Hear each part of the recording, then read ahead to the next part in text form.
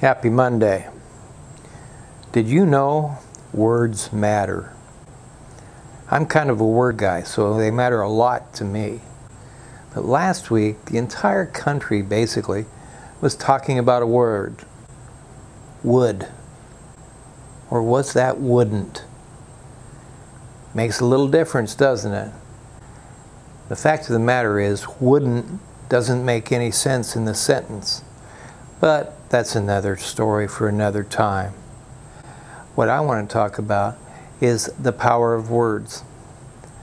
Of course I think they're powerful, but they're very powerful in your life too.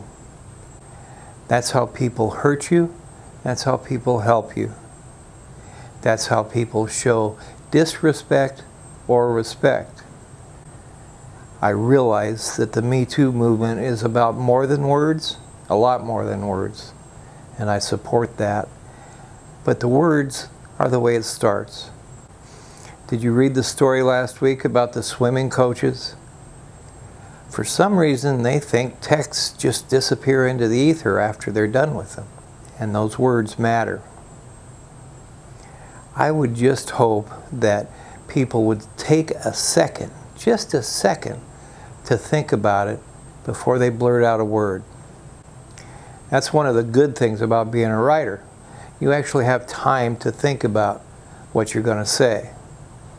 And you can even sometimes go back and change what you say. Of course, that doesn't happen after that word is printed, as I well know. And I make mistakes, obviously.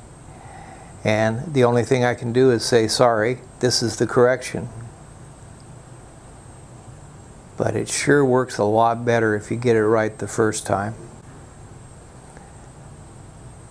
Coming up and saying, oh, I meant to say, doesn't work real well. So think about your words. Thanks.